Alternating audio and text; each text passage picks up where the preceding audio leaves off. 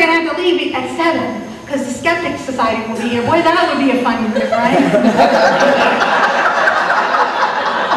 Yeah, I don't really think so. And I said that at the table when one of our brilliant women said, I said, that'd be a fun group, wouldn't it? She said, I doubt it.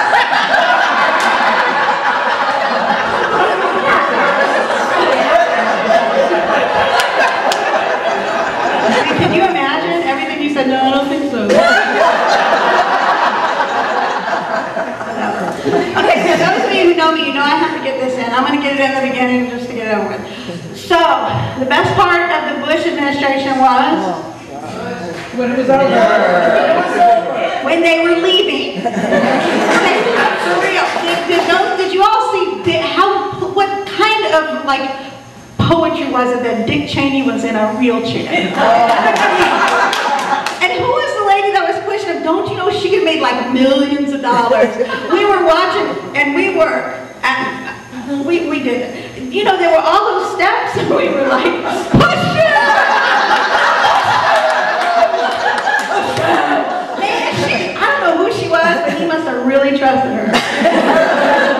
That's a critical commentary.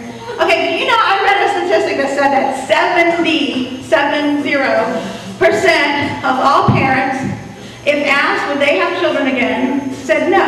7-0. So I don't understand why they're calling me saying, why aren't you having kids? Why don't you want to have children? But a friend of mine said, well, it's because misery loves company. So, and they're going, well, you know, I think, and their kids are screaming in the background. And for those of you who have ever worked with children, you understand why some animals eat their young. I mean, seriously.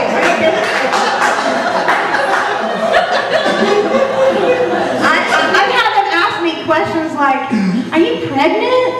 And you know, you can't be mean to a child. No, you little shit. So you have to think of things to say. So one thing I told one of them, I said, no, I'm just fluffy.